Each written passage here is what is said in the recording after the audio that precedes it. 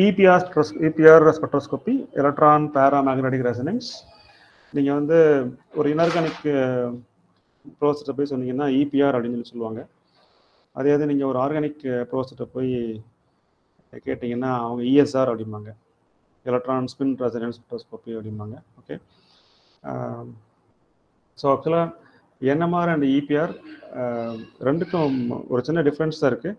நான் இனிஷியல் என்ன பண்ண போகிறேன் அப்படின்னா உங்களுக்கு வந்து NMR EPR ரெண்டுலேயும் வந்து என்ன நடக்குது அப்படிங்கிறத ஃபஸ்ட்டு இனிஷியலாக பார்த்துட்டு அதுக்கப்புறம் நம்ம EPR-ஐ பற்றி டிஸ்கஸ் பண்ணலாம். ஆக்சுவலாக இந்த பிபிடியை வந்து you can access from this website. இதில் வந்து நீங்கள் பார்க்கலாம். இந்த WordPress வெப்சைட்லேருந்து நீங்கள் எடுத்துக்கலாம். You want you can take it. sandilkumar.wordpress.com கூகுளில் போய் டைப் பண்ணாலும் வந்துடும் அந்த வெப்சைட்டு.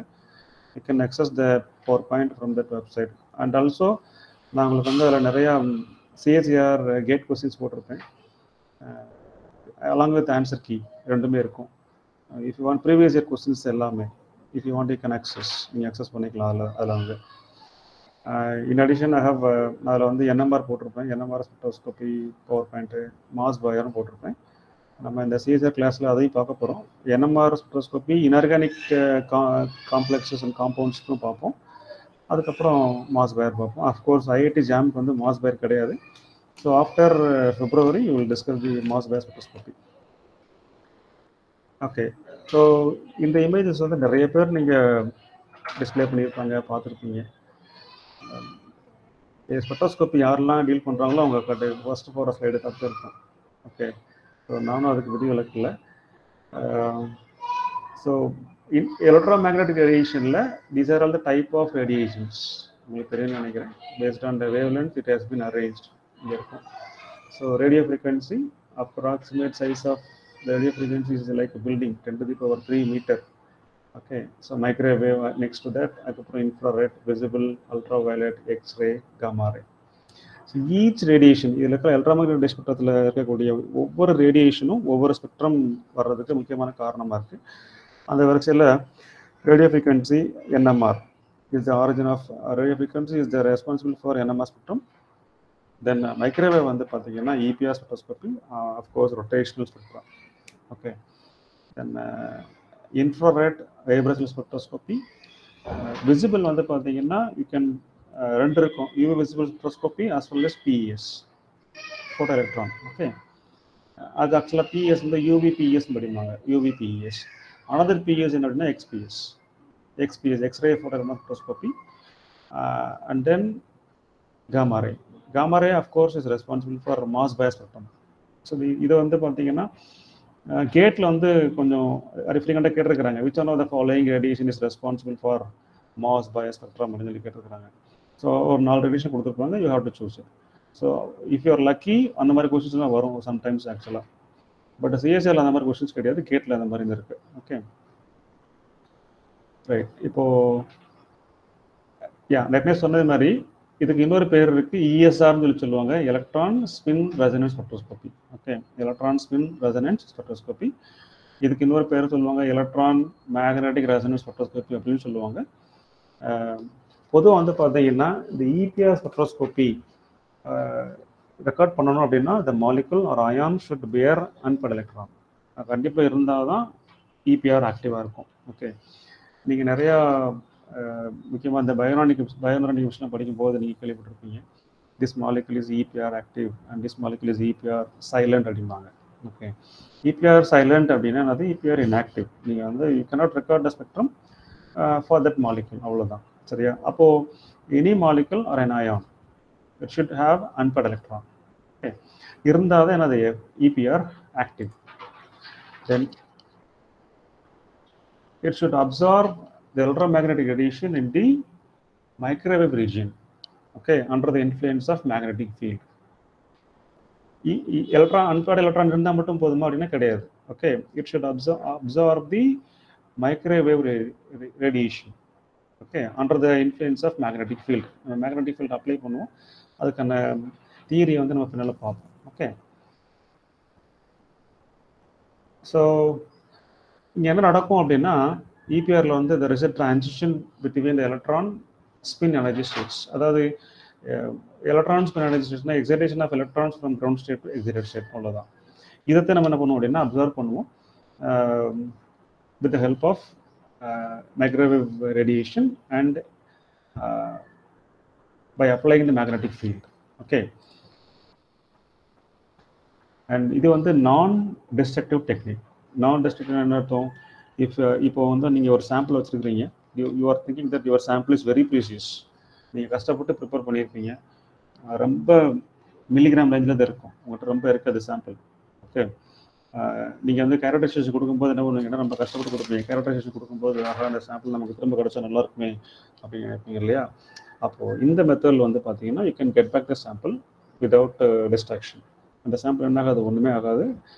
EPR ஸ்பெக்ட்ரம் ரெக்கார்ட் பண்ணதுக்கப்புறம் அந்த டிசர் இஸ் கால்டு நான் டிஸ்ட்ரக்டிவ் டெக்னிக். ஓகே, அண்ட் இதில் வந்து நம்ம என்னென்ன மார்க்ஸ் ஸ்டடி பண்ணலாம் அப்படின்னா ரேடிக்கல்ஸ் ஸ்டடி பண்ணலாம், molecules and transition metal complexes bearing and electron, everything can be studied with the help of EPR. Okay. So first என்ன பண்ணுறீங்கன்னா I'm just going to explain the magnetic moment of electrons. Magnetic moment வந்து ஒரு எலக்ட்ரானுக்கு எப்படி இருக்கும் அப்படின்னு பார்ப்போம். அதுக்கப்புறம் என்ன பண்ண போகிறேன் அப்படின்னா, நீங்கள் காலையில் பார்த்தீங்களே NMR.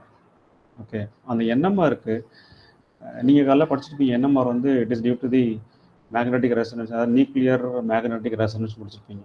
ஓகே, இது வந்து எலக்ட்ரான் மேக்னெட்டிக் ரெசனன்ஸ். ஓகே, அங்கே வந்து protons and nucleons undergoing resonance, இங்கே வந்து எலக்ட்ரான் அண்டர்கோயிங் ரெசனன்ஸ். அங்கேயும் என்ன பண்ணியிருப்பீங்க, the sample is placed under the magnetic field. Okay, இங்கே என்ன பண்ணியிருப்போம், இங்கே நம்ம என்ன பண்ண போகிறோம், we are going to keep the sample in the magnetic field. So it is just a comparison. ஒரு எலக்ட்ரான் வந்து எப்படி மேக்னெட்டிக் மொமெண்ட் ஜென்ரேட் பண்ணும், under the influence of magnetic field அது என்ன ஆகும் அப்படிங்கிறத பார்ப்போம். இதே மாதிரி nucleons, I mean protons and neutrons, of course ரெண்டுமே என்ன இருக்கும், நியூக்ளியஸ்குள்ளே இருக்கும். அது வந்து மேக்னெட்டிக் ஃபீல்டு மேக்னெட்டிக் மூமெண்ட் எப்படி ஜென்ரேட் பண்ணும், அண்டர் த மேக்னெட்டிக் ஃபீல்டு என்ன ஆகும் அப்படிங்கிறத பார்ப்போம். ஓகே, ஸோ ஓகே, நமக்கு தெரியும் an electron act as a bar magnet. Okay, when it is spinning and it has a charge. Okay, of course it has a charge, negative charge இருக்கு. இது வந்து பார் மேக்னெட்டாக behave பண்ணும் எப்போ அப்படின்னா when it is spinning. Okay, sorry, yes, the magnetic moment of electron, it is given by minus GE beta E ms, minus GE beta E ms. Okay, what is GE? G இங்கிறது என்னது? It is a gyromagnetic ratio or Landau splitting factor சொல்லுவாங்க.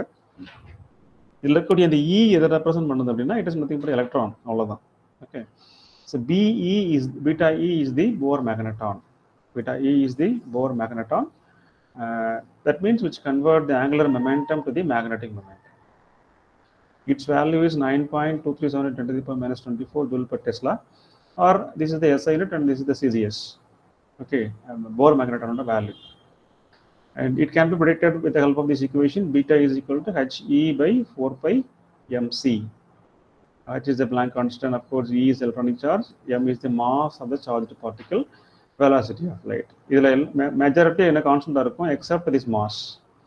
Okay, so the beta value வந்து பார்த்தீங்கன்னா எதை பொறுத்து மாறும் அப்படின்னா பார்ட்டிகளை பொறுத்து இருக்கும். ஒவ்வொரு பார்ட்டிகளுக்கு இப்போ எலக்ட்ரானுக்கு மாஸ் ஒரு மாதிரி இருக்கும், ப்ரோட்டானுக்கு மாஸ் ஒரு மாதிரி இருக்கும். ஓகே, அப்போ என்ன ஆகும் அப்படின்னா இந்த பீட்டா வேல்யூ வந்து for nucleon it will be different. Okay, and ms is the spin quantum number of electron. It may be plus of R minus of. Okay, இது வந்து எலக்ட்ரானுக்கு.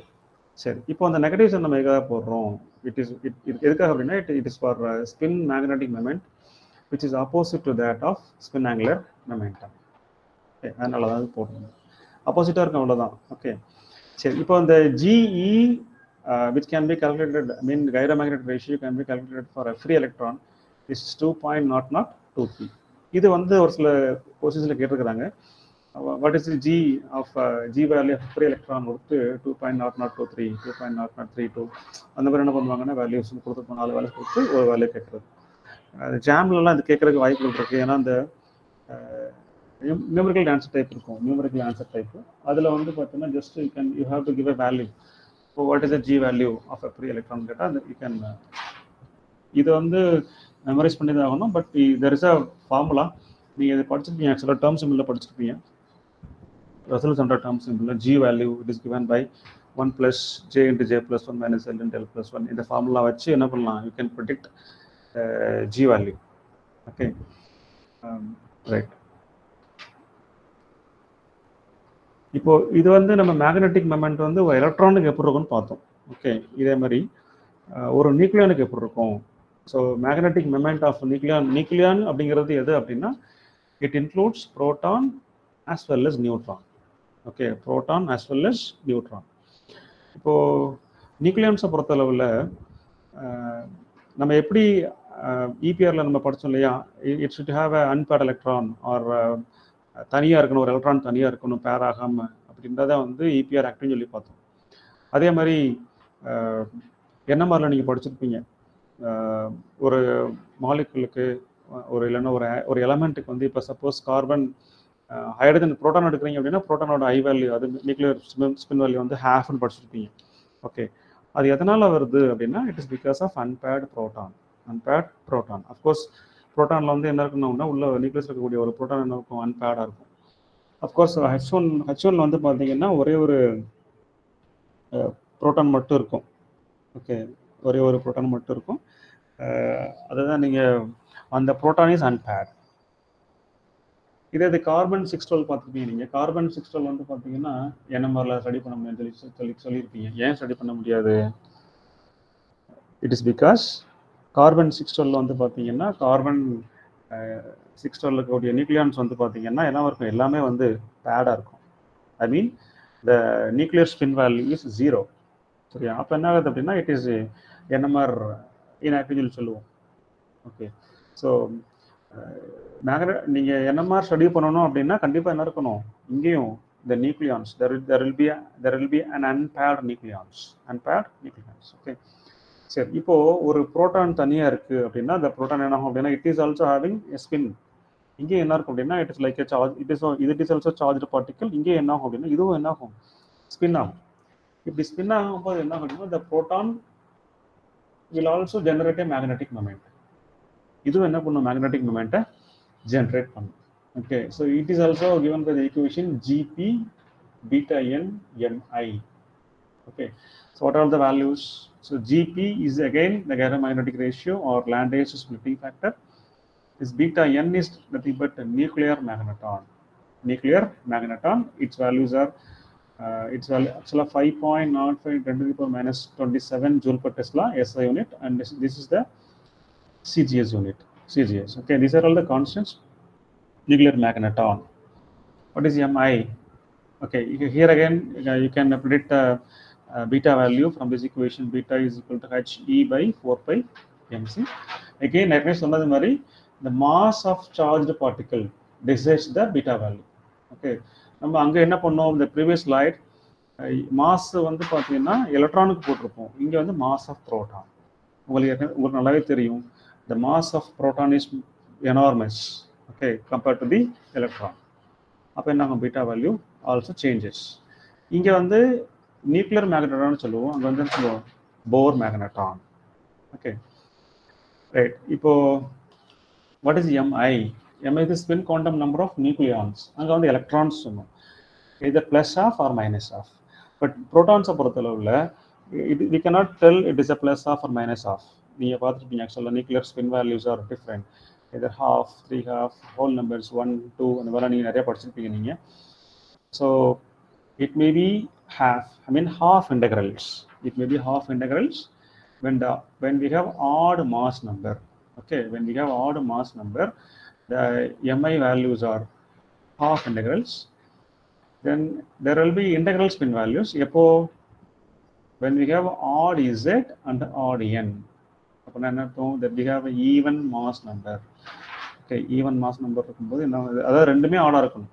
Odd number of protons, odd number of neutrons. ரெண்டுமே இருக்கும்போது we will have a integral spin values. Okay, ரெண்டுமே ஈவனா இருக்கும்போது we have if you have a even number of protons and even number of neutrons, of course என்ன ஆகும் அப்படின்னா even number of mass number. Even mass number இருக்கும்போது என்ன ஆகும், nuclear spin value will be 0. mi values are 0. Okay, நம்ம எலக்ட்ரான்ஸை பொறுத்தளவில் ஒரு ரெண்டு சான்ஸ் தான், plus of R minus of. But நியூக்ளியான்ஸை பொறுத்தளவில் we have this much varieties. Okay, Mi values வந்து வேரியேஷன் இவ்வளோ வேரியேஷன் இருக்கிறதுக்கான சான்சஸ் இருக்கு.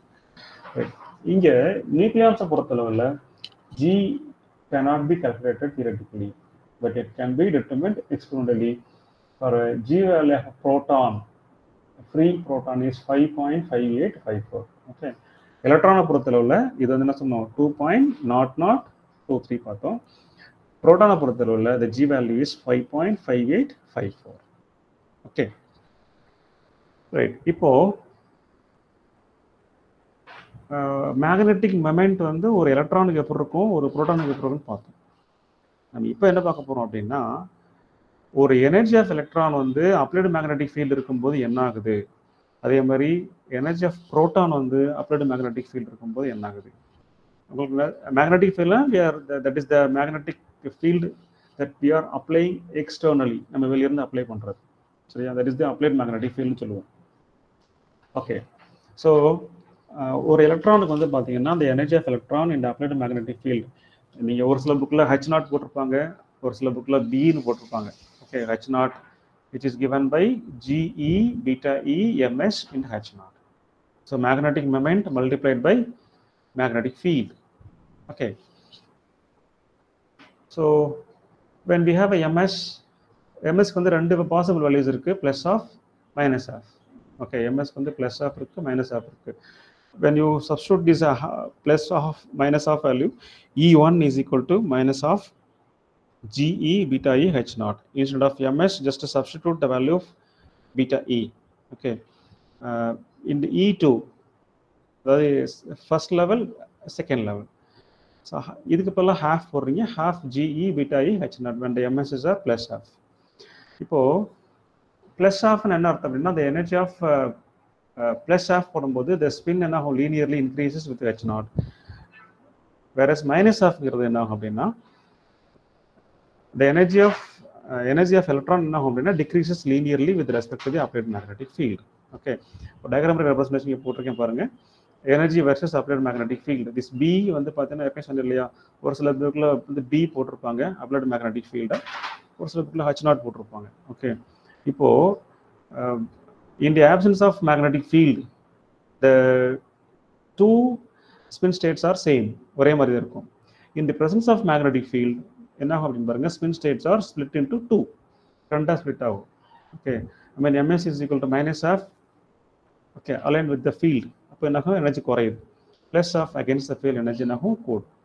ஓகே, இப்போ what is the delta E? delta என்ன, இந்த எனர்ஜி டிஃபரன்ஸ் இருக்கு இல்லையா, ms இந்த ரெண்டுக்குள்ள டிஃபரன்ஸ் தான் அது ms. delta E வந்து பார்த்தீங்கன்னா E2 minus E1 which is equal to GE beta E H0. GE beta E H0, just if you substitute these values you will get this value, GE beta E H0. இப்போ உனக்கு நல்லா தெரியும், delta E is equal to H nu quantum. Okay, one quantum சொல்லுவோம், quantum சொல்லுவோம் இல்லையா, quantum. H nu is equal to GE beta E H0. Then nu is equal to frequency GE beta E H0 divided by H. That means you need the frequency which is required to excite the electron from this level to this level.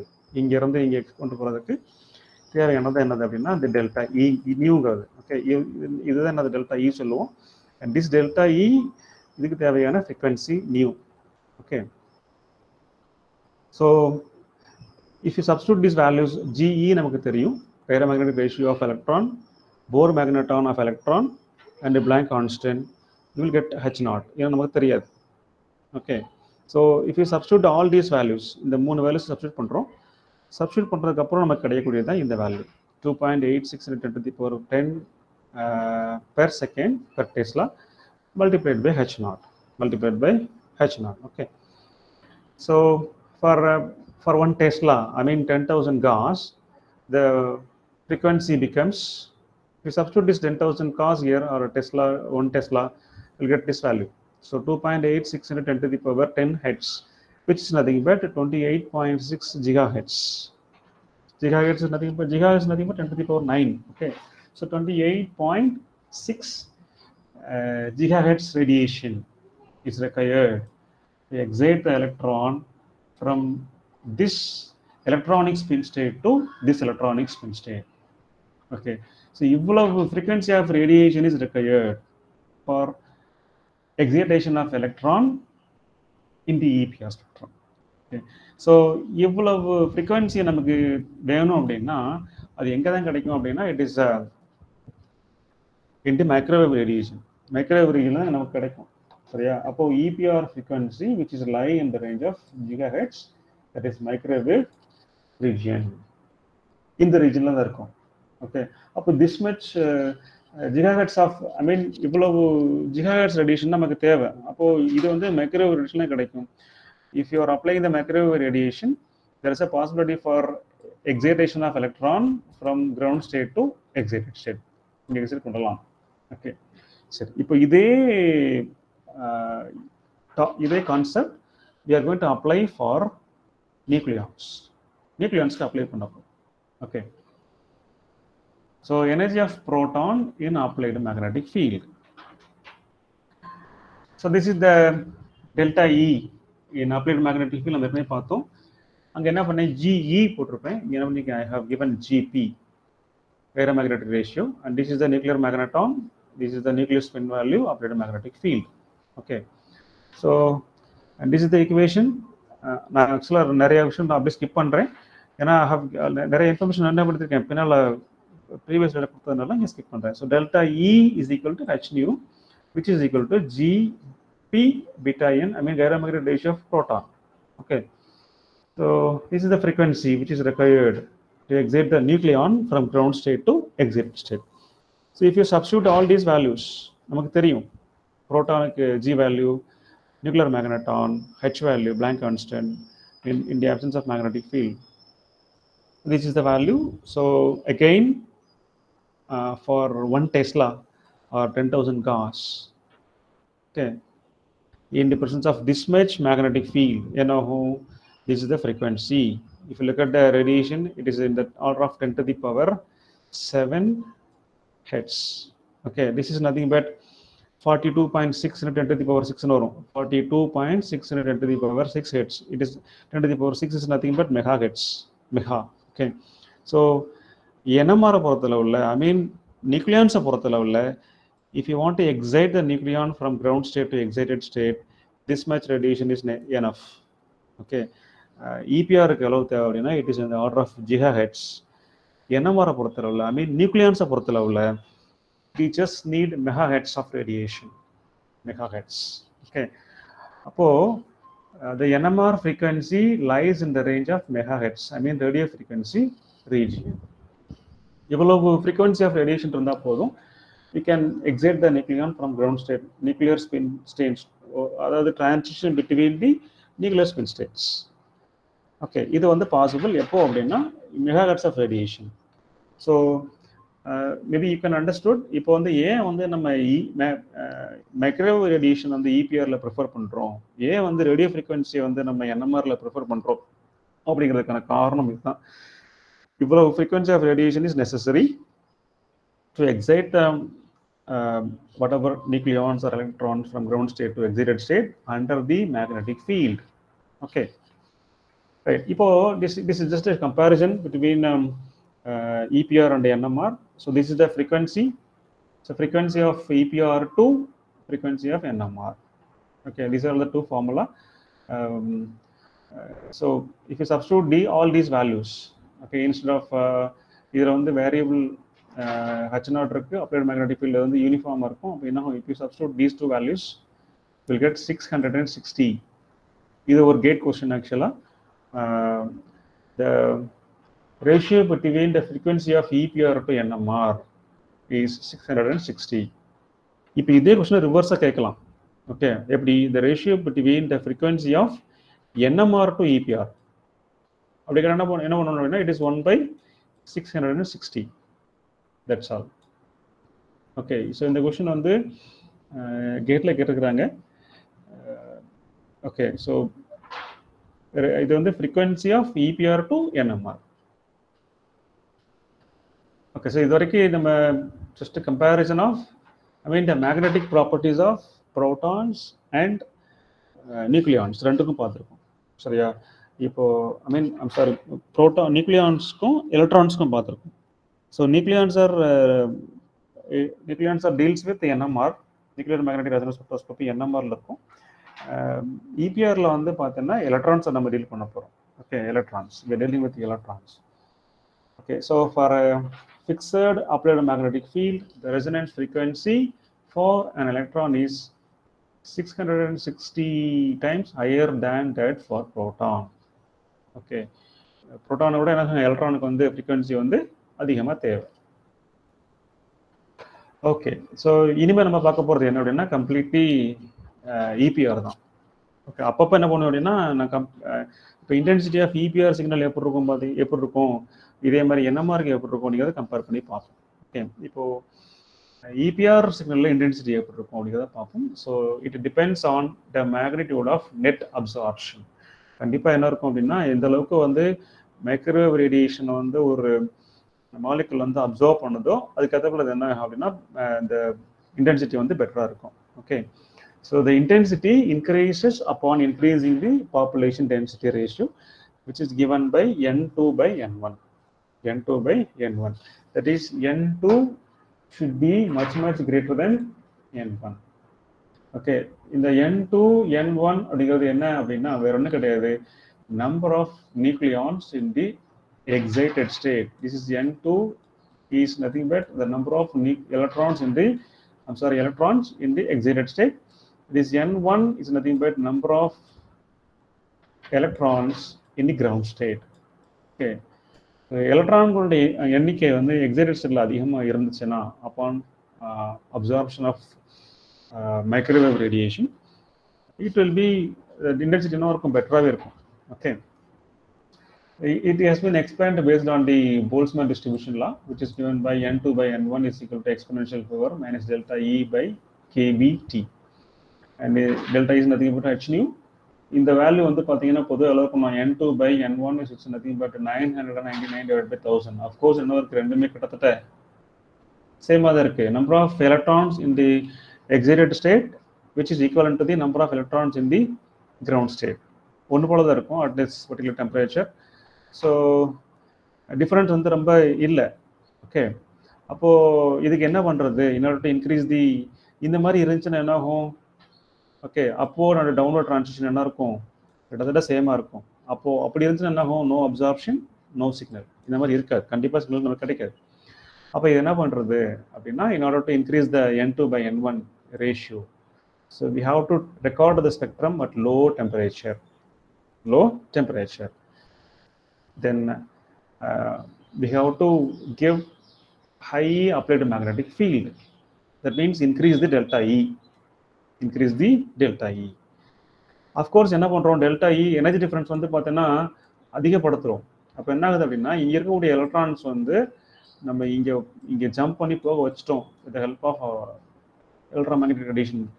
இமீடியட்டாக it should not come down immediately, உடனே திரும்ப வரக்கூடாது. It has to relax for some time in excited state. மேலே relax பண்ணதுக்கப்புறம் நான் ஒன்றா கீழே வரணும். ஓகே, ஸோ இதே மாதிரி அப்ளைடு மேக்னெட்டிக் ஃபீல்டு இருக்குது, வி ஹவ் அ H0. இது எப்போ அப்ளைடு மேக்னெட்டிக் ஃபீல்டு நம்ம இன்க்ரீஸ் பண்ணும்போது என்ன ஆகும்னா எனர்ஜி டிஃபரன்ஸ் அதிகம் இன்க்ரீஸ் பண்ணுவோம். இப்போ எனர்ஜி டிஃபரன்ஸ் கம்மியாக இருந்தால் என்ன ஆகும், மேலே போன எலக்ட்ரான்ஸ் என்ன ஆகும், இமீடியட்டாக கீழே ஒடியாந்துடும். ஸோ வி ஹாவ் டு அதை புஷ் பண்ணி மேலே தள்ள வைக்கணும். எலக்ட்ரான்ஸ் இங்கே போச்சுன்னா it has to relax for some time. Okay, so whenever we have a upward transition வந்து அதிகமாக இருக்கும்போது என்ன ஆகும் அப்படின்னா intensity of signal becomes higher, better. We have to increase the transition. I mean upward transition என்ன ஆகும்னா நிறைய நடக்கணும். அதாவது transition நடக்கும், but it should not come down immediately, கீழே வரக்கூடாது. Okay, so மேலே போன எலக்ட்ரான்ஸ் கீழே இமீடியட்டாக வரக்கூடாது. It has to relax in the excited state for some time. So these are all the two methods to increase the population density ratio. இது ரெண்டும் இதனால தான் பார்த்தீங்கன்னா என்ன பண்ணுவாங்கன்னா EPR ஸ்பெக்ட்ரம் வந்து recorded at low temperature liquid nitrogen வச்சு பண்ணுவாங்க. ஓகே, ஸோ நெக்ஸ்ட் வந்து என்ன அப்படின்னா width of EPR signal or line broadening. Okay.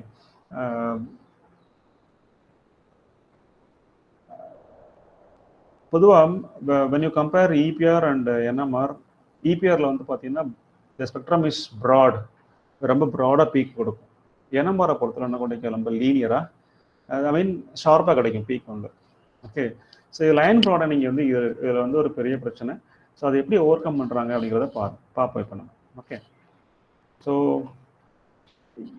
it is given by bandwidth, which is determined with the Heisenberg continuity principle, which is given by delta E into delta T into H. That is H nu சொல்லுவாங்க, H into delta nu not into delta T. So delta E க்கு என்ன பண்றோம் நம்ம அப்படின்னா, we are giving H nu not, H nu half. So delta nu half into delta T is equal to H. Okay, so delta nu half, this is nothing but half bandwidth. This delta T is the lifetime of the excited state. It is nothing but relaxation process. அதாவது excited ஸ்டேட்டுக்கு போன electrons அங்கே எவ்வளோ நேரம் இருக்குது அப்படின்னு சொல்கிறது தான் அந்த டெல்டா டி. கிரவுண்ட் ஸ்டேட்லேருந்து எக்ஸைட்டட் ஸ்டேட்டுக்கு போன எலக்ட்ரான்ஸ் எக்ஸைட்டட் ஸ்டேட்டில் எவ்வளோ நேரம் இருக்குன்னு சொல்கிறது தான் delta D. That means relaxation process. Okay, so the half bandwidth is directly proportional to 1 by delta T. If the relaxation process is very fast, then delta T is small. Okay, the bandwidth becomes large. So inversely proportional, inversely proportional. Inversely proportional போது ஆக்சுவலாக இது ரெண்டும் inversely ப்ரொபோர்ஷனலாக இருக்கிறதுனால இது கூட என்ன ஆகும்னா இது குறையும். Okay, so if it is very small என்ன பேண்ட்விட்த் வந்து அதிகமாக இருக்கும். ஸோ இபிஆரை பொறுத்தளவில் the relaxation process is 10 to the power minus 7 seconds. NMR பொறுத்தளவில் 10 to the power minus 2 to minus 4 seconds. Just to compare, EPR பொறுத்தளவில் very short. Okay, I mean relaxation time is very short. Delta T is very short. Immediately நமக்கு ஓடி வந்துரும். But NMR பொறுத்தளவில் என்ன நடக்குது, the relaxation process is somewhat high, அதிகமாக இருக்கு. அதனால தான் பார்த்தீங்கன்னா என்ன நடக்குது அப்படின்னா, NMR பொறுத்தளவில் ஷார்ப் பீக் கிடைக்கும். EPR பொறுத்தளவில் you will not get a sharp peak. உங்களுக்கு ஷார்ப்பான பீக் கிடைக்காது, you will get a broad peak. ப்ராடாக கிடைக்கும். ஓகே, ஸோ இது எப்படி நம்ம ஓவர் கம் பண்ணுறது? இப்போ ரிலாக்ஸேஷன்ங்கிறது என்ன அப்படின்னா வேற ஒன்றும் இல்லை, தாங்கிட்ட இருக்கக்கூடிய எனர்ஜி என்ன பண்ணுது அப்படின்னா, எலக்ட்ரான் வந்து எலக்ட்ரோமேக்னடைசேஷன் எனர்ஜியை வாங்கிட்டு பக்கத்தில் இருக்க கொடுத்து என்ன பண்ணி அது இமீடியட்டாக கீழே உடையாந்துருது. ஓகே, ஸோ ரெண்டு வழியில் ரிலாக்ஸேஷன் நடக்குது. One is spin lattice relaxation.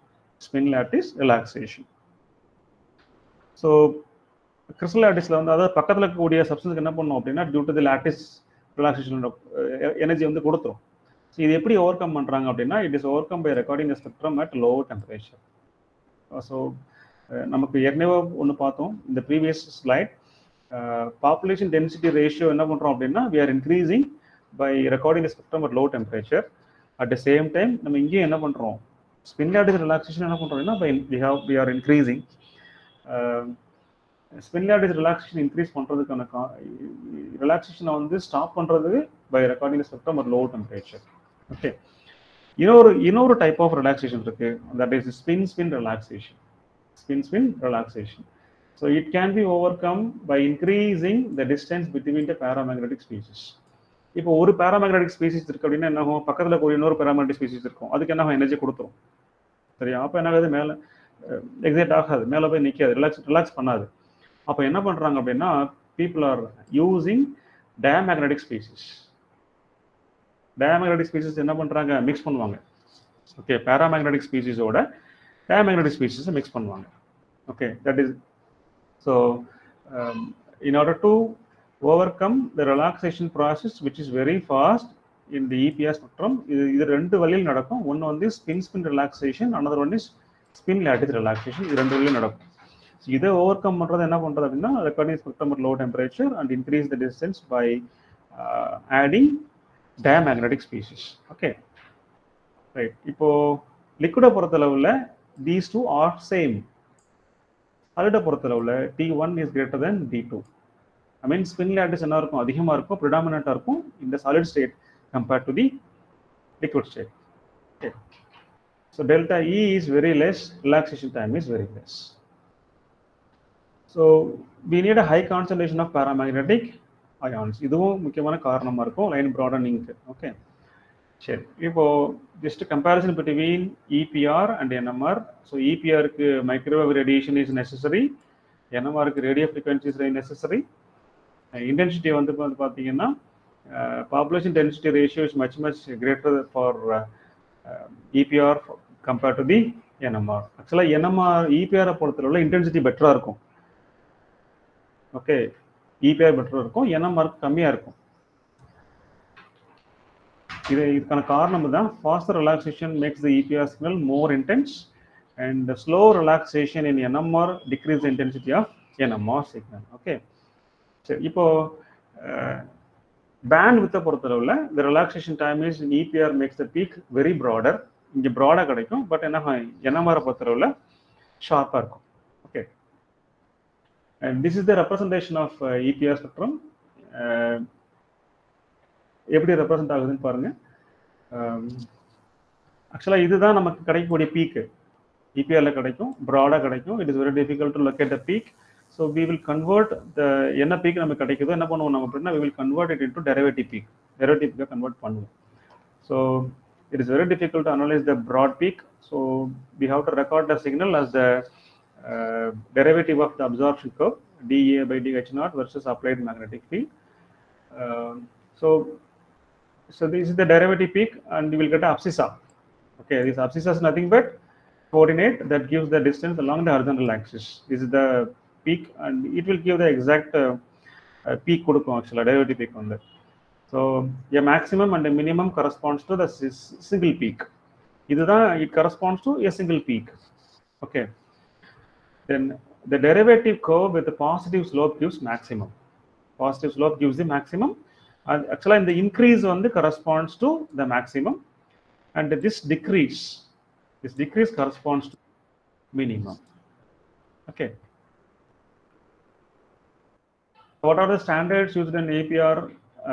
EPR பொறுத்தளவுல ஸ்டாண்டர்ட் யூஸ் பண்ணணும் கண்டிப்பா. அதுக்கு அதோட கேரக்டரிஸ்டிக் என்ன அப்படின்னா the standard should be stable and the line width should be similar to unknown. line width ரொம்ப அதிகமா இருக்க கூடாது. The number of unpaired spins should be similar to unknown க்கு ஈக்குவலா இருக்கணும். And these are all the example.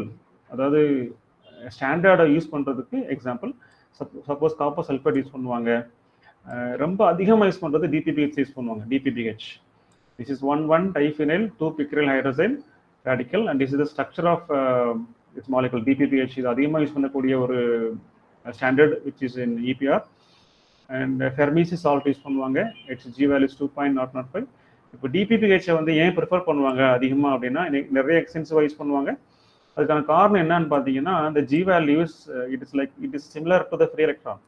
நம்ம ஏற்கனவே பார்த்தோம் G value of a free electron is 2.0023, but here it is 2.0036. It is very close to the free electron. அதனால என்ன பண்ணுறாங்க அப்படின்னா DPPH யூஸ் பண்ணுவாங்க, ஸ்டாண்டர்டாக யூஸ் பண்ணுவாங்க. And it will give this much number of unpaired spins per gram of DPPH. Okay. So what are the solvents in EPR?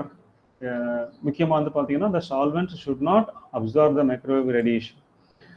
Microwave radiation நம்ம கூட அதை அப்சர்வ் பண்ணக்கூடாது. Okay. Then the solvents with the high dielectric constant. Dielectric constant பார்த்தீங்கன்னா அதிகமாக இருக்கணும். Which I mean, I'm sorry, the solvent with the high dielectric constant cannot be used.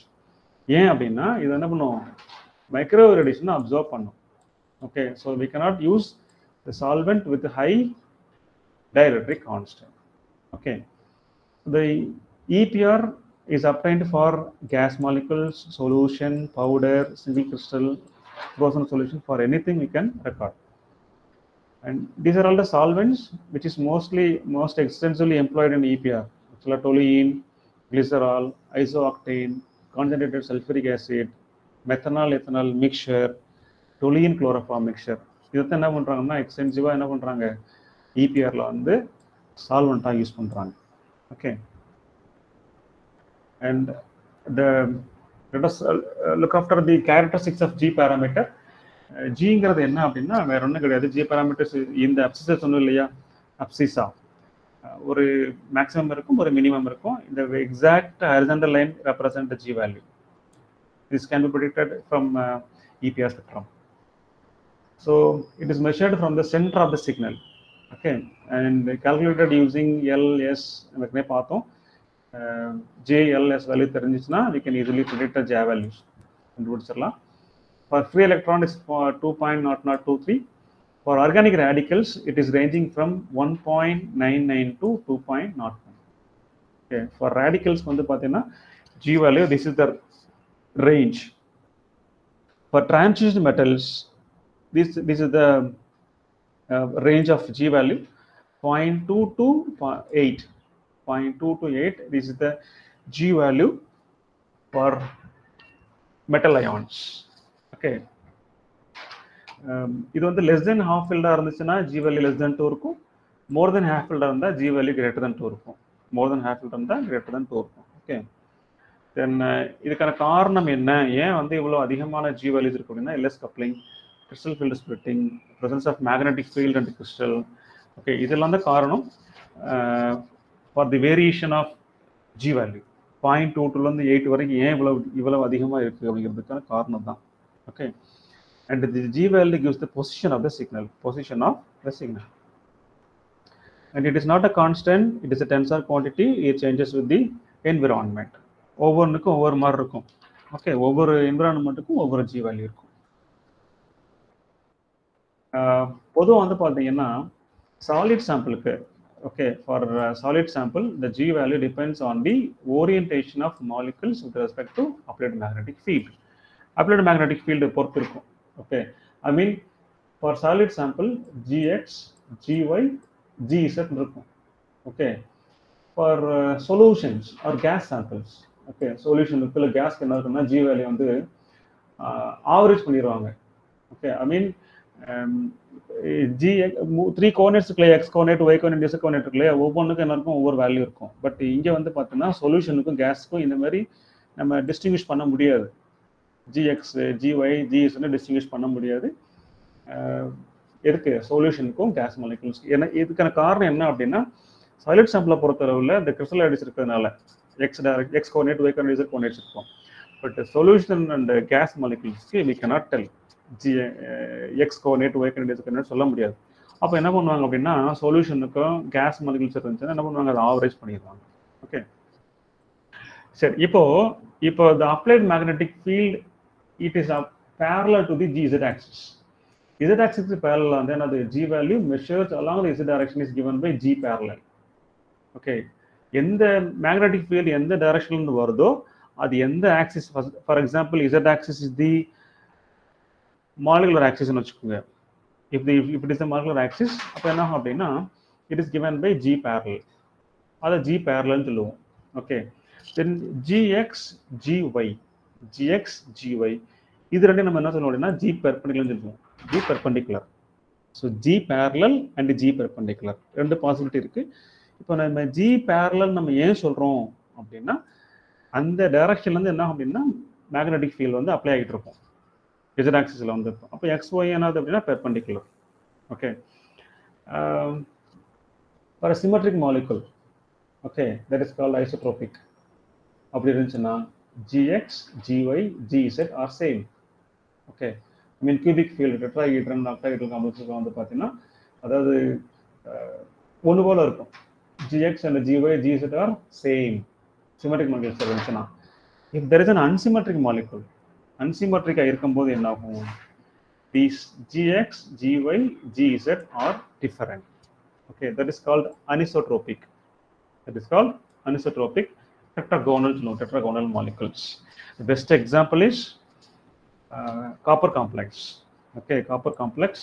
நீங்க கேள்விப்பட்டிருப்பீங்க John Teller distortion in a complex. John Teller distortion in a complex.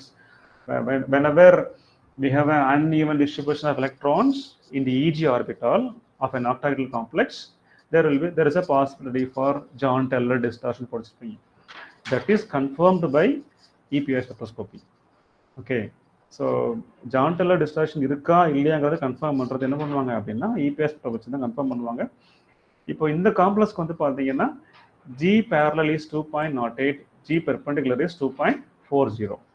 So it confirms there is a possibility for distortion. ஒரு காம்ப்ளெக்ஸ்ல வந்து distortion இருக்கா இல்லைங்கிறத என்ன பண்ணிடலாம், இதை வச்சு நம்ம கன்ஃபார்ம் பண்ணிடலாம். ஓகே, இப்போ I'm going to introduce another equation, capital G. So capital G is nothing but G parallel minus 2 divided by G perpendicular minus 2. So what is G parallel? நம்ம பார்த்தோம். இப்போ இந்த காம்ப்ளெக்ஸ் பாருங்க, G parallel 2.08 minus 2 divided by 2.4 minus 2.4 minus 2. Okay, இப்போ if you solve this equation, நீங்க solve பண்ணி வச்சுக்கோங்க, உங்களுக்கு capital G value greater than 4 இருக்குன்னு வச்சுக்கோங்க. greater than 4 இருந்தா the unpaired electron is present in the dx square minus y square orbital. Okay, so அங்க இருந்தா என்ன ஆகும் அப்படின்னா there is a possibility for elongated distortion. If the G value, capital G value is less than 4, capital G is less than 4 இருந்துச்சுன்னா the unpaired electron is present in the dz square orbital. There is a possibility for compressed distortion. Okay, நீங்க general distortion படிச்சிருப்பீங்க நீங்க. There is a possibility for elongation, compression. Okay, I mean z axis, z out, z in படிச்சிருப்பீங்க. Okay, so அந்த இது என்ன பண்ணலாம் நம்ம அப்படின்னா EPR கண்டுபிடிக்கலாம். ஓகே, இப்போ capital G value greater than 4 இருந்துச்சுன்னா elongation. If the capital G is less than 4 இருந்துச்சுன்னா compression. Okay, compression. Right, அடுத்தது போலாம். The G value can be calculated using the standard used. Standard இது வந்து ஒரு well known equation. G value கண்டுபிடிக்கிறதுக்கான ஒரு formula. I will skip this. ஆக்சுவலாக இது வந்து ஒரு சில காம்ப்ளெக்ஸஸ் மட்டும் அப்ளிகபிள் ஆகும். G வேல்யூ கண்டுபிடிக்கிறதுக்கான ஈக்குவேஷன் இது, if you know the standard values. Okay, these are all the factors affecting G value: operating frequency, concentration, direction of measurement, symmetry of the field, in magnetic field, crystal field splitting, joint distortion. நம்ம பார்த்தோம் இல்லையா, அது zero field splitting. This we will see in the later. பின்னால பார்ப்போம் நம்ம zero field splitting என்னன்னு பார்ப்போம். Then mixing of ground and excited states. So these are all the factors which affect the G value. Okay, so இப்போ நம்ம அடுத்து பார்க்க போகிறது முக்கியமான ஒன்று. நம்ம இது வரைக்கும் பார்த்த எல்லாமே வெரி ஃபண்டமெண்டல், ரொம்ப பேசிக்கான ஒரு விஷயத்தை பார்த்தோம். அதுக்கப்புறம் வந்து எக்ஸ்பெரிமெண்டல் பாயிண்ட் ஆஃப் வியூ பார்த்தோம்.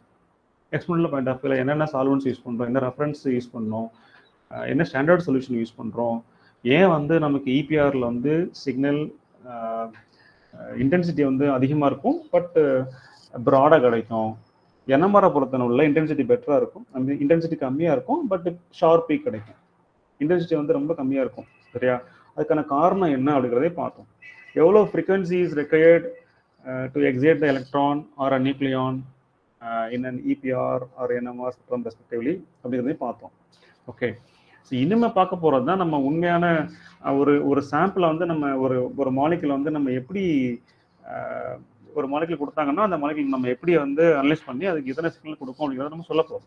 சரியா, ஓகே. ஸோ ஒரு EPRல பொறுத்தளவு நம்ம என்ன பார்த்தோம், ஒரு எலக்ட்ரான் இருக்குது, அன்பேர்ட் எலக்ட்ரான் இருக்குது அப்படின்னா அது சும்மா இருக்காது.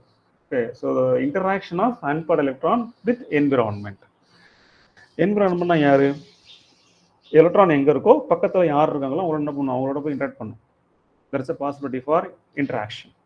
சரியா, அப்போ ஒரு எலக்ட்ரான் வந்து இன்னொரு எலக்ட்ரானோட இன்டராக்ட் பண்ணுச்சுன்னா, நல்லா கவனிச்சுன்னா, ஒரு எலக்ட்ரான் வந்து இன்னொரு எலக்ட்ரானோட இன்டராக்ட் பண்ணுச்சுன்னா that is called fine signal சொல்லுவோம். Fine signal in EPR. This is the terminology EPR use பண்ணக்கூடியது. ஓகே, இதே இது ஒரு electron can interact with another nucleon. Okay, நியூக்ளியான்னா it includes proton, neutron. So அதுக்கு நம்ம என்ன சொல்லுவோம் அப்படின்னா we will call it as hyperfine signal சொல்லுவோம். Hyperfine signal that we are going to see later. இதை முடிச்சோடனே நம்ம அதை பார்ப்போம். Okay, right. இப்போ ஃபைன் சிக்னல்னா என்ன அப்படின்னா வேறு ஒன்றும் கிடையாது. ஸோ ஒரு மாலிகுல் ஒரு ion has more then one அன்பேர்ட் electronic spins. ஒரு மாலிகுல்ல வந்து ஒரு எலக்ட்ரான் மட்டும்தான் அன்பேர்ட் ஆகணும்னு அவசியம் கிடையாது. ஓகே, ஒன்றுக்கு மேற்பட்ட எலக்ட்ரான்ஸ்கள் அன்பேர்டா இருந்துச்சுன்னா there is a possibility for fine signal. Okay, இப்போ for example two parallel spins I mean ரெண்டு எலக்ட்ரான் அன்பேர்டா இருக்கு. Okay, what is the total spin value? It is 1. Okay, so half plus half என்ன 1 ஆயிடும். So what are the possible ms values? Okay, there will be 2s plus 1 possible ms values, that is 0 plus or minus 1. 0 plus or minus 1. Okay, so in the presence of applied magnetic field, the electron spin can align with or against the field. Okay, ms is it is nothing but electron spin angular quantum number. இப்போ if we have அதாவது ஒரு electron 3 இருக்கு என்ன ஆகும்? if you have அது நம்ம பின்னால பார்ப்போம். ரெண்டு எலக்ட்ரான் இருக்கும்போது total spin value 1. what are the possible ms values na 0 plus or minus 1. Okay, இப்போ so the energy of ms na enadhu? That is the electron spin this is the electronic spin state avladha, electronic spin state, that is plus 1. Okay, it is raised, ms minus 1 is lowered, ms 0 is unaffected. slow diagram na pinnala potrupena pinnala paakalam. And there are two possible transitions. That means this is the delta, this is the selection rule. Delta ms should be plus or minus 1. Delta ms should be plus or minus 1. Okay, so there are two possible fine signals. I will represent the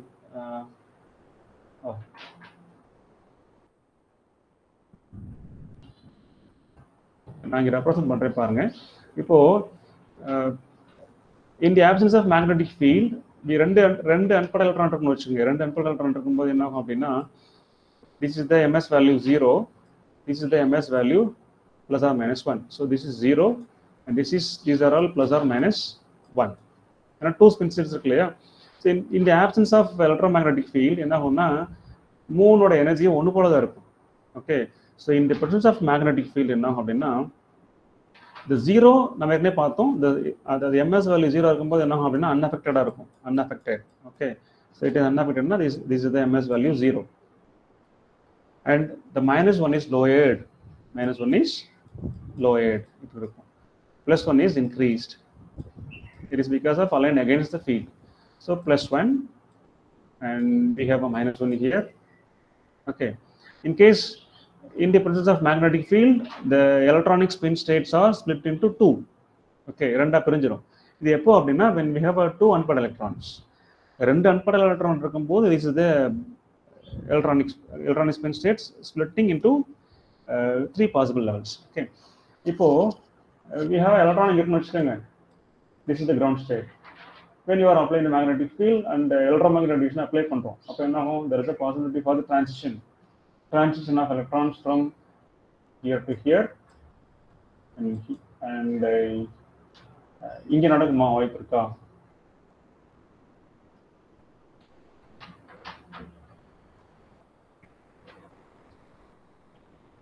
இது ஒரு transition, then another transition here. What about minus 1 to plus 1 possibility இருக்கா? Can anyone respond?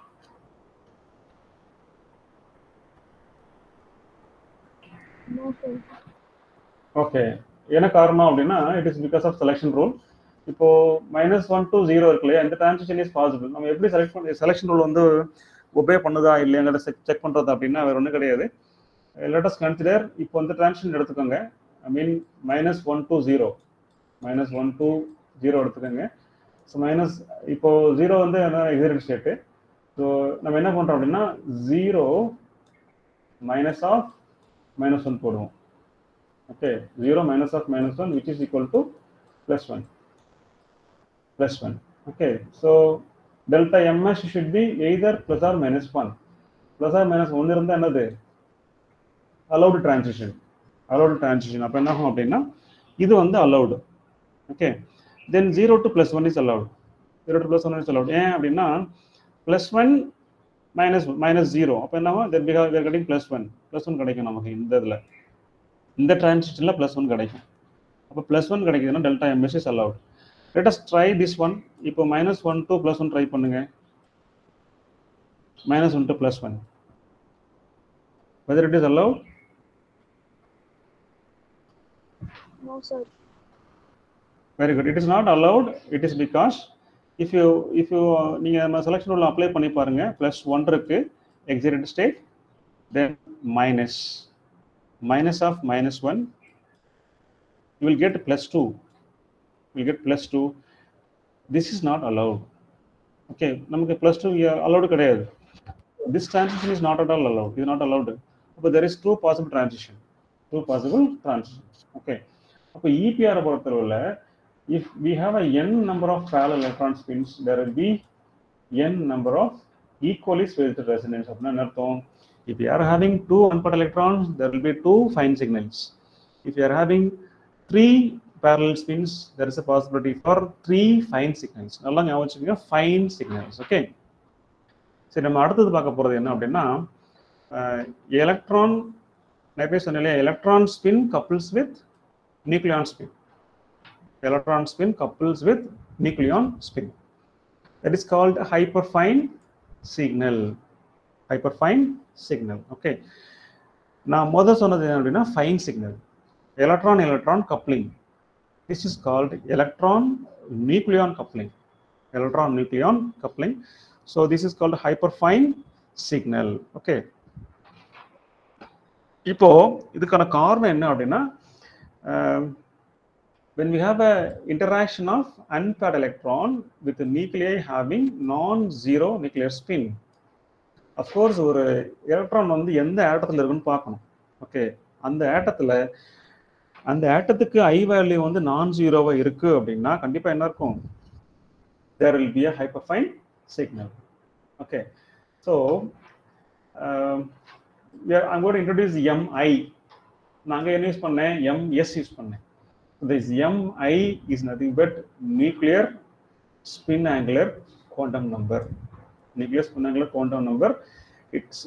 It is varying from +1 to -1. That is, there is a possibility for 2i plus 1 values. So mi values சொல்லுவாங்க. So mi values வந்து for if I is equal to 2, என்னன்னா possible mi values are +or-2, +or-1, 0. Okay, +or-2, +or-1, 0. So these are all the possible mi values if the nuclear spin value is 2. Okay. These are all the integral. Whenever the integral structure mi வந்து என்ன எழுது ஆகும்னா i -1, 0, -i -1, -m very ஆகிட்டு இருக்கும். And half integral spin இருந்ததுன்னா இதுதான் possibility. Okay, so I'm just going to explain. நான் உங்களுக்கு என்ன சொல்ல போறேன் அப்படின்னா, இப்போ வந்து எப்படி வந்து ஒரு எலக்ட்ரான் வந்து ஒரு நியூக்ளியனோட கப்புள் பண்ணதுக்கு அப்புறம் எனர்ஜி வந்து எப்படி ஸ்ப்ளிட் ஆகுது, what are the possible energy levels சொல்ல போறேன். Okay, so the energy levels are given by the equation E is equal to G beta ms h0 plus A into ms into mi. So இங்கே ஒரு புதுசாக ஒன்று வருது அப்படின்னா, A is the hyperfine splitting constant. Okay, so எஸ்ங்கிறது நமக்கு தெரியும். Okay, எலக்ட்ரானோட spin angular quantum number. ஐங்கிறது எப்படின்னா nuclear spin angular quantum number. Okay, so this parameter gives the interaction energy which is independent of applied magnetic field. இது வந்து என்ன அப்படின்னா magnetic ஃபீல்டை பொறுத்து என்ன ஆகாது, இது வந்து வேரி ஆகாது. Okay, so for interaction with more than one nucleus, it is given by G beta ms h0 summation of this one. Okay, right. இப்போ hyperfine splitting due to electron spin couples with one proton. I mean, இதுக்கு இந்த சிஸ்டத்துக்கு ஒரு example என்ன அப்படின்னா, hydrogen atom இருக்கு இல்லையா, hydrogen atom. Okay, hydrogen என்ன இருக்கு அப்படின்னா ஒரே ஒரு எலக்ட்ரான் ஒரு புரோட்டான் இருக்கு. This is the best example. Hydrogen ஆட்டத்தில் ஒரே ஒரு எலக்ட்ரான் இருக்கும், ஒரே ஒரு புரோட்டான் இருக்கும். ஹைட்ரஜன் ஆட்டத்தில் இருக்கக்கூடிய ஒரு electron is EPR active. That electron couples with the proton present in the hydrogen atom. Okay. So hydrogen ஆட்டத்துக்கு வந்து பார்த்தோன்னா S value half. S value half. So possible MS values are plus or minus half. ஹைட்ரஜனுக்கோட I value வந்து half. So possible MI values are plus half minus half. Plus half minus half. Okay. So if you substitute these values in this equation, you will get a different 4 different values. நம்ம previous slideல பார்த்தோம் இல்லையா energy equation, energy of a nucleon. So MS, MI போடுறோம். If you substitute these two values, these are the possible 4 equation கிடைக்கும். 4 substitute பண்ணி பாருங்க, you will get 4 different equations.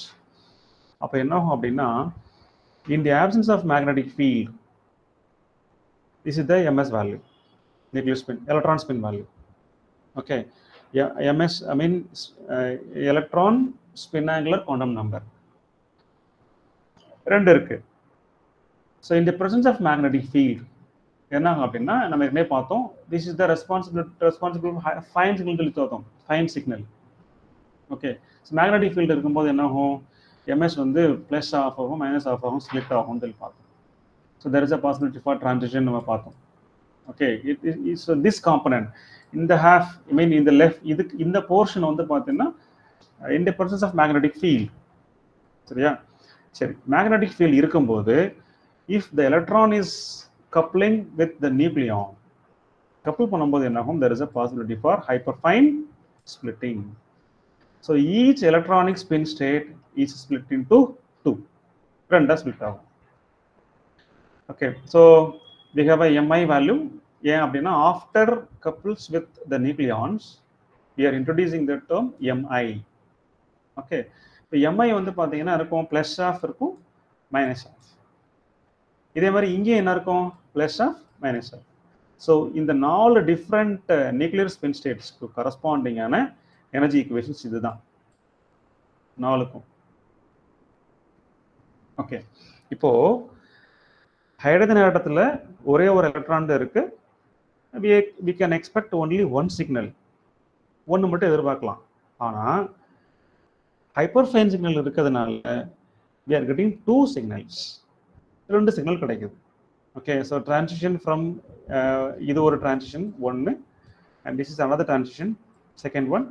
So we are getting 2 signals in the EPR spectrum, even though we have only one unpaired electron, and this is the hyperfine splitting constant A. Okay, the peak separation between the, I mean, these 2 peaks is then அப்படின்னா A ன்னு சொல்லுவோம், hyperfine splitting constant சொல்லி சொல்லுவாங்க. ஆக்சுவலாக hyperfine splitting parameter சொல்லி சொல்லுவாங்க. Okay, so ஒரு signal வர வேண்டிய இடத்துல 2 சிக்னல் கிடைக்குது. am I given selection rule சொல்லலை, அடுத்து நான் உங்களுக்கு சொல்கிறேன். நான் இது வந்து எப்படி வந்து ஒரு எலக்ட்ரான் ஒரு நியூக்ளியானோட கப்பிள் பண்ணதுக்கப்புறம் நமக்கு ஒரு சிக்னல் வர வேண்டிய, இப்போது இந்த இடத்துல this is called fine signal. இந்த இடத்துல இல்லையா, இது வந்து என்னது, ஃபைன் சிக்னல், ஒரே ஒரு டிரான்சிஷன் தான். ஓகே, நீங்கள் இதுக்கு டிரான்சிஷன் பண்ணி பாருங்க. அதாவது plus of to minus of இருக்குது. இப்போ ப்ளஸ் ஆஃப் மைனஸ் 1 வரும், அலோட் டிரான்சிஷன் ஒரே ஒரு ஸ்கில் மட்டும் தான் கிடைக்கும். பட் இங்கே நமக்கு we are getting 2 transitions. Okay, நான் செலெக்ஷன் ரூல் வந்து அடுத்து சொல்கிறேன் பின்னால் நான் உங்களுக்கு வந்து. அண்ட் இந்த 2 டிரான்சிஷனும் this is called hyperfine. Okay, this is called hyperfine transition. hyperfine signal சொல்லுவோம், hyperfine signal. Okay, so yeah, இப்போ வந்து நம்ம எக்ஸாம்பிள் பார்ப்போம், ஒவ்வொன்றுக்கும் ஒரு எக்ஸாம்பிள் பார்ப்போம். இப்போ வந்து எலக்ட்ரான் இருக்கு, electron proton coupling, hydrogen atom இருக்கு. ஸோ இன்ட்ராக்ஷன் என்ன இருக்கணும், S is equal to half. S is equal to halfனா எலக்ட்ரானோட spin value, possible MS values, then interaction of electron spin with nuclear spin. Okay, ஒரு electron spin can couples with nuclear spin. அப்போ these are the possible MI values plus R minus half. நம்ம ஏற்கனவே பார்த்தது தான். So upon applying the magnetic field, the degeneracy of the spin state is removed.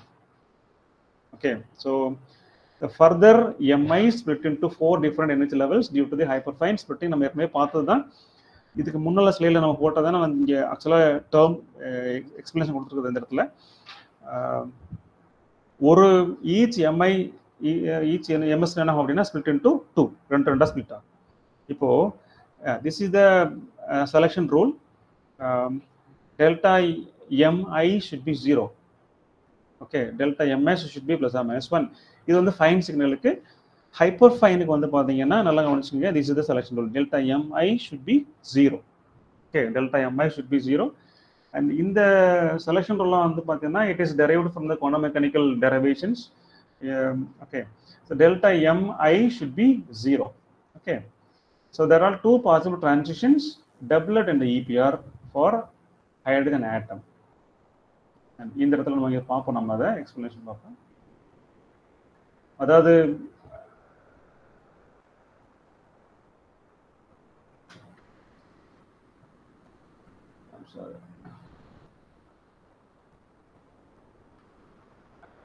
just a minute.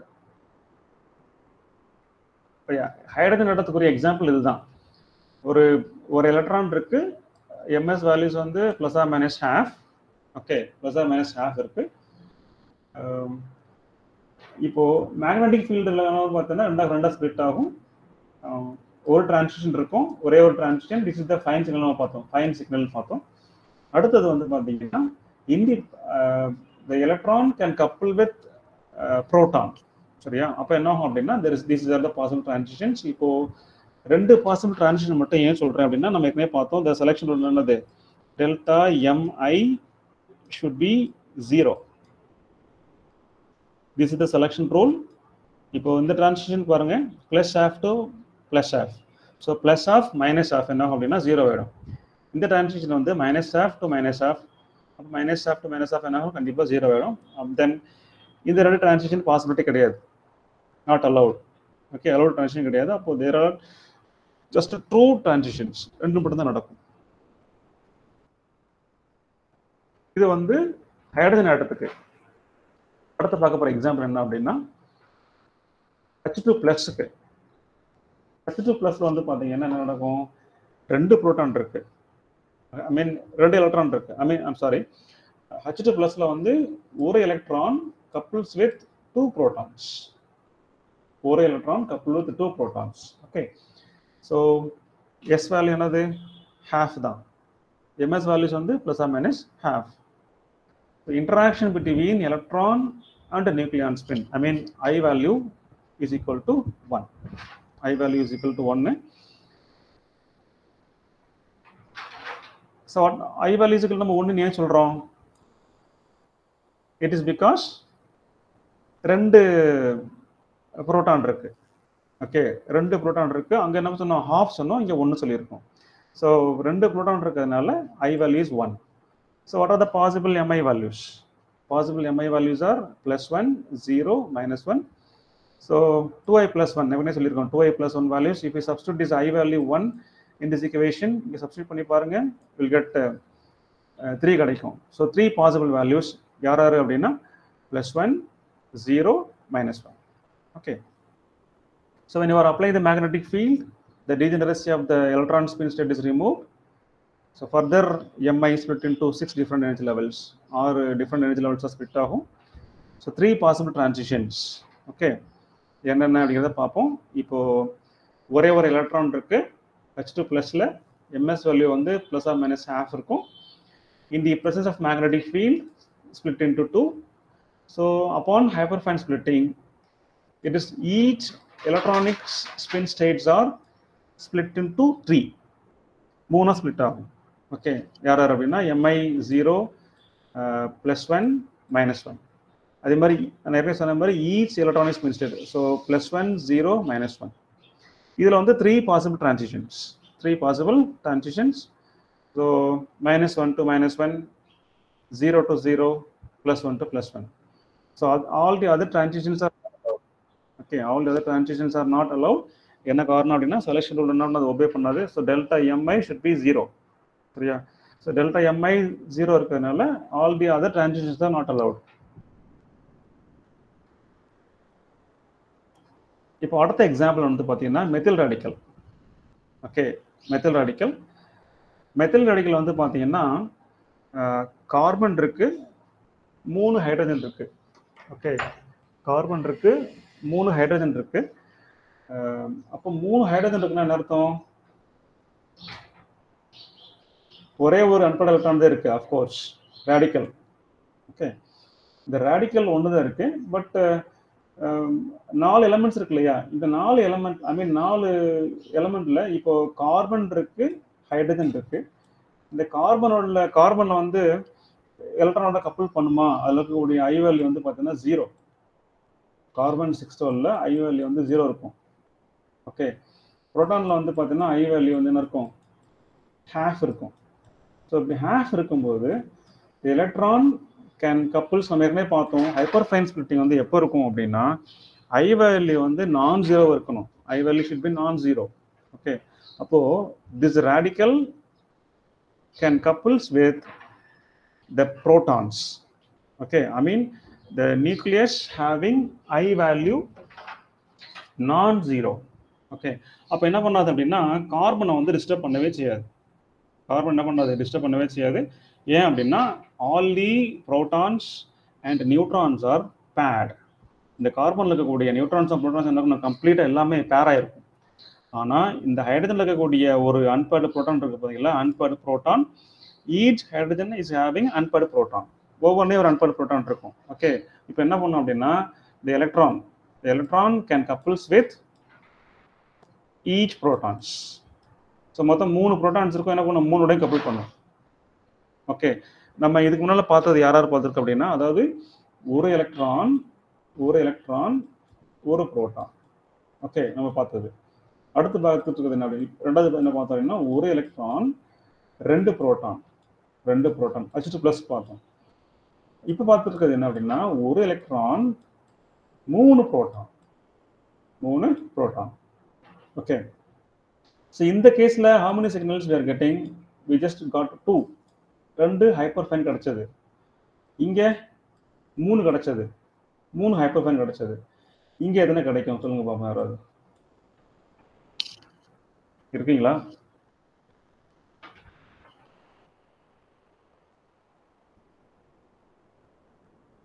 Can anyone?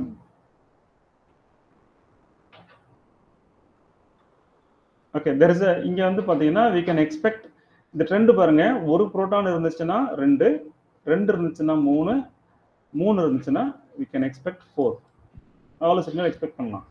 Okay, so நம்ம இதை வச்சு நம்ம என்ன பண்ணலாம் அப்படின்னா ஒரு ஜென்ரலைஸ் பண்ணலாம். ஓகே, எப்படி ஜென்ரலைஸ் பண்ணுறது? For example S is equal to, அதே எக்ஸ்பிளனேஷன் தான் திரும்ப பாருங்க. எஸ் வேல்யூ அதாவது ஒரே ஒரு எலக்ட்ரான் தான் இருக்குது, எஸ் வேல்யூ ஹாஃப். சரியா? பட் வி ஹாவ் 3 நியூக்ளியான்ஸ் இருக்கு. அப்போ ஐ வேல்யூ என்ன இருக்கும், 3 half. So half plus half plus half 3 halves இருக்கும். So what are the possible Mi values? Plus R minus half plus R minus 3 half. So if you substitute, எப்படி நான் plus R minus half plus R minus 3 half சொல்கிறேன் அப்படின்னா இந்த if you substitute this 3 half here, இங்கே substitute பண்ணி பாருங்க, will get 4. சரியா? அந்த 4 possible values are plus R minus half plus R minus 3 half. If ஆக்சுவலாக இது வந்து இன்டெக்ரல் ஸ்பின்னர் இருந்துச்சுன்னா 0 you have to add 0 சேர்த்துக்கணும். Okay, so when you are applying the magnetic field, each electronic spin state split into 2 ரெண்டா split ஆகும். Further the MI split into 8 different range levels split ஆகும். And there is a 4 possible transitions. எத்தனை அப்படின்னு பார்ப்போம். So 4 possible transitions quadruplet. The intensity ratio is 1:3:3:1. And this is the energy level splitting when the unpaired electron interact with the 3 protons. Okay, so ஒரு electron இருக்கு, அதோட electronic spin value when you are applying the magnetic field ரெண்டா split ஆகும். In hyperfine splitting, each energy level is split into 2. சரியா? So 4 split ஆகும். So plus R minus 3 half plus R minus half minus half minus 3 half. Okay, so there are 4 possible transitions: minus 3 half to plus 3, minus 3 half, plus to plus, minus half to minus half, plus half to plus half, plus 3 half to plus 3 half. So 4 possible transitions. All the other transitions are not allowed. Okay, ஏன்னா selection rule என்ன பண்ணாது, allow பண்ணாது. சரியா? அப்போ 4 transition கிடைக்கும், 4 different peaks கொடுக்கும். So நம்ம என்ன பண்ண போறோம் அப்படின்னா இதை வச்சு ஜென்ரலைஸ் பண்ண போறோம். So in general, there is no hyperfine splitting when I is equal to 0. கண்ணை மூடி நம்ம என்ன பண்ணலாம் அப்படின்னா ஆர்கானிக் ஸ்பீசிஸாக இருந்துச்சுன்னா கார்பன் இருந்துச்சுன்னா it will not couples, it will not couple with, ஏன்னா அப்படின்னா ஐ வேல்யூ 0. சரியா, கார்பனோட இருக்கக்கூடிய நியூக்ளியான்ஸ் என்ன ஆகாது, கப்புள் பண்ணவே செய்யாது. ஸோ ஐ வேல்யூ 0 இருக்கிறதுனால. Okay, then if you have a n equivalent nuclei of spin I, 2 ni plus 1 lines in EPR, 2 ni plus 1 lines in EPR. Okay, அதாவது இது எப்போ அப்படின்னா, இப்போ ஃபார் எக்ஸாம்பிள் ஒரு எலக்ட்ரான் இருக்குன்னு வச்சுக்கோங்க, ஒரு எலக்ட்ரான்ல is coupling with 1 nitrogen. Okay, நைட்ரஜன்ல வந்து பார்த்தீங்கன்னா ஐ value 1, I value 1. If you use this formula, you can easily predict the number of hyperfine signals. Number of hyperfine signals ஈஸியாக கண்டுபிடிச்சிடலாம். ஒரே ஒரு நைட்ரஜன் இருக்கு, n வேல்யூ வந்து 1, I value 1. So 2 into 1 into 1. So 2 plus 1, 3. You will get to 3 lines when one electron couples with one hydrogen atom.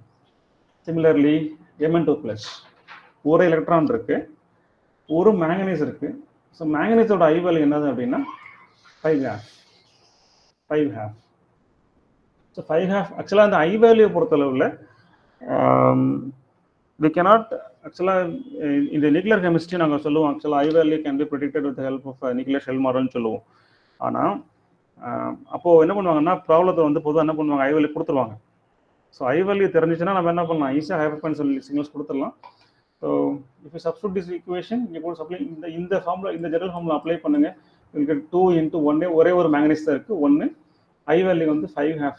So 2 into 1 into 5 half, which plus 1 is equal to, we will get 6 lines. Okay. So for n equivalent nuclei of spin II and m equivalent nuclei of spin Ij. So if you have a 2 kinds, இப்போ நம்ம ஒன்று மட்டும் இருக்கு, நம்ம ஈஸியாக சொல்லிடலாம். If you have a 2 kinds, 2 different kinds இருக்கும், நம்ம என்ன பண்ணலாம் அப்படின்னா, we have to multiply. சரியா? So the total number of signal is 2nii plus 1 into 2nij plus 1. We have to multiply பண்ணணும். Okay. These are all the possible I values of nuclei. இப்போ யாரெல்லாம் 0 இருக்குன்னு பாருங்க. முக்கியமா நம்ம அடிக்கடி நம்மளோட ஸ்பீஷிஸ், நம்மளோட மாலிகுல்ஸ் வரக்கூடிய வந்து பார்த்தீங்கன்னா கார்பன், ஆக்சிஜன். ஆர்கானிக் ஸ்பீஷிஸை பொறுத்தவரை கார்பன், ஆக்சிஜன் ரெண்டுமே என்ன ஆகாது, கப்புள் பண்ணாது. ஓகே, அண்ட் ஹாஃப் வேல்யூ இந்த நியூக்ளியை எல்லாத்துக்கும் என்ன இருக்கும், ஹாஃப் வேல்யூ, நியூக்ளியை ஐ வேல்யூ வந்து என்ன இருக்கும், ஹாஃப் இருக்கும். All these நியூக்ளியை are having the nuclear spin value half. Okay, இதுக்கு வந்து 1 இருக்கும். So 3 half, 5 half, 3. நான் இங்கே ஒரு சில அயன்ஸ் மட்டும் லிஸ்ட் அவுட் பண்ணியிருக்கேன், எனக்கு தெரிஞ்ச அயன்ஸ் மட்டும். இது போக நிறைய அயன்ஸ்க்கு தி கேன் லிஸ்ட் அவுட், நிறைய சொல்லலாம் ஆக்சுவலாக. சரியா? ரைட். இப்போது சின்ஸ் டைம், ஆக்சுவலாக டைம் 5 o'clock ஆயிடுச்சு. ஐ டோன்ட் திங்க் நம்ம இதுக்கப்புறம் பார்க்குறது நல்லதில்லைன்னு நினைக்கிறேன். நம்ம நெக்ஸ்ட் கிளாஸ் நம்ம பார்ப்போம். இது வரைக்கும் பார்த்த முக்கியமாக ஹைப்பர்ஃபைன் சிக்னல்ஸ் வந்து நம்ம என்ன பண்ணோம் அப்படின்னா, அடுத்த வீக்கில் we can see some of the example organic species-ல how many hyperfine signals we can expect அப்படிங்கிறது என்ன பண்ணலாம் அப்படின்னா, இப்போ பார்த்த கான்செப்டை அங்கே அப்ளை பண்ணலாம். Okay, so we will see in the next class, next Sunday.